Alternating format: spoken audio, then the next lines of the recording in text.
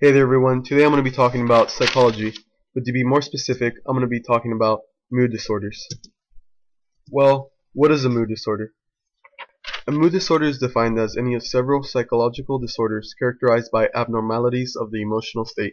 It is also called affective disorder. Mood disorders. Mood disorders include bipolar disorder and major depressive disorder. Understanding mood disorders is important.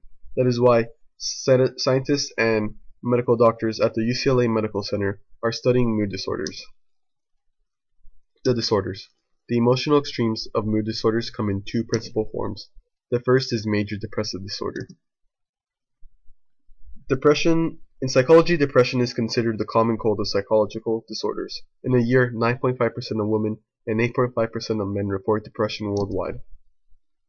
Doctors only diagnose major depressive disorder when signs of depression start to last 2 weeks or more and are not being caused directly or as a side effect of drugs and medical conditions. Symptoms include lethargy, fatigue, feelings of worthlessness, loss of interest in family and friends, and loss of interest in activity. The second is bipolar disorder. Formerly called manic depressive disorder, this involves two extreme emotional states.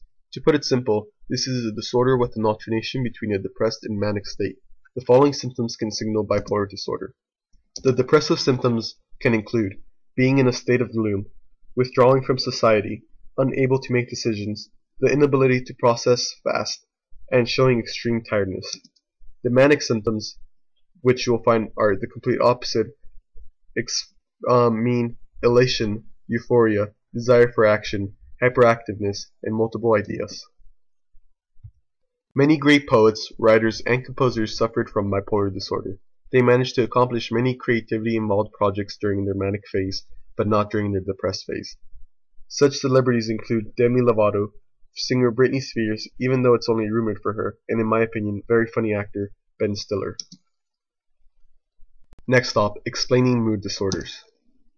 Since depression is so prevalent worldwide, investigators want to develop a theory of depression that will suggest on possible ways to treat it.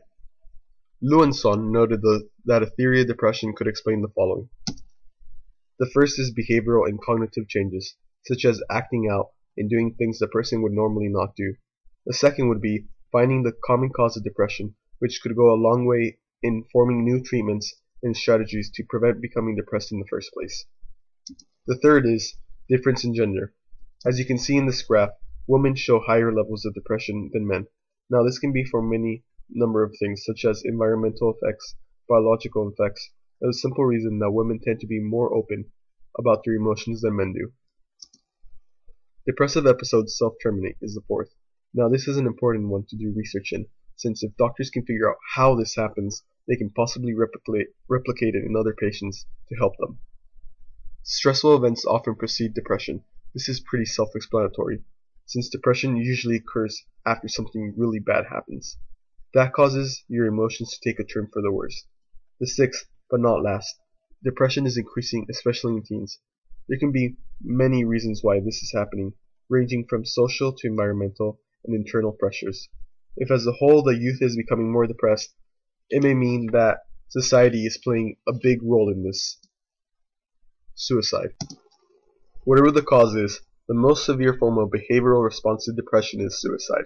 Each year, some 1 million people commit suicide worldwide.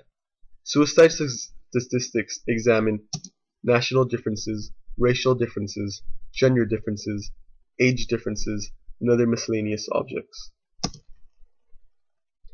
There's also a biological perspective to all of this. One is genetic influences. Mood disorders run in families. The rate of depression is higher in identical twins than fraternal twins, 50% to 20%. Linkage analysis and association studies link possible genes and dispositions for depression. The depressed brain. PET scans show that the brain energy consumption rises and falls with manic depressive states. As you can see in picture 1, the depressed brain is showing very little energy consumption. The next day, in picture 2, the manic brain is showing very high energy consumption levels. 9 days later, in picture 3, the brain once again is in the depressed state and is showing very little, if not any, energy consumption. Social cognitive perspective. The social cognitive perspective suggests that depression arises partly from self-defeating beliefs and negative explanatory styles. In this graph, biological influences include genetic predispositions, changes in brain chemistry, brain damage due to stress and other factors. Psychological influences include negative explanatory style, learning, helplessness, gender differences. Social cultural influences include traumatic negative events, cultural expectations, and depression-evoked responses. Now, any of these can all cause or be caused by one another, and any single one or any combination of them can lead to a depressed mood. Negative thoughts and moods. Now, let's take a breakup with a romantic partner, for example. On the left is the depression outcome, on the right is the successful coping outcome. First, for the depression, stable, I'll never get over this, followed by global, without my partner I can't seem to do anything right. Internal, our breakup was all my fault, which will then lead to depression. Now, in a more healthy person, it would go as the following. Temporary, this is hard to take, but I will get through this. Specific, I miss my partner, but thankfully I have my family and my friends. External, it takes two to make a relationship work and it wasn't meant to be, which would then lead to successful coping and hopefully a more happy person. Explanatory style plays a major role in becoming depressed. Now, to put it simple, there is a cycle of depression. In no specific order, it can be that stressful events can lead to negative explanatory style, which can lead to a depressed mood, which can then lead to cognitive and behavioral changes, as shown in this graph. It can be hard to break out of this cycle, but if a person has the will to do so, they can very possibly do it. The do's and don'ts. I believe that it's important to keep studying the effects of all types of mood disorders, such as depression and bipolar disorder, and to devote more resources and energy into finding cures and possible ways to treat these disorders.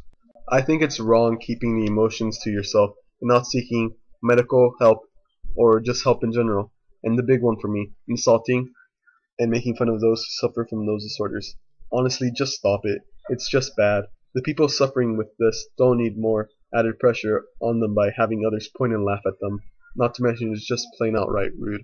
But what I feel is the most important thing to do is, just to talk. There's an old saying that goes something along the lines of, you can feel a lot better by just talking to someone about your problems. Now, of course, I don't expect this to just magically fix everything, but it's a great first step in the right direction, and for most people, and throughout and after the course of this therapy, it's important that we keep focusing on psychological disorders, and throughout new research, experiments, and medications, we can combat psychological disorders such as mood disorders.